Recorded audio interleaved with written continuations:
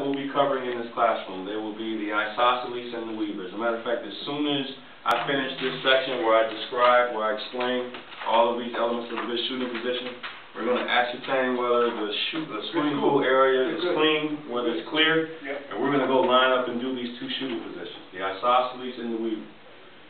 The first element of a good shooting position would be consistency.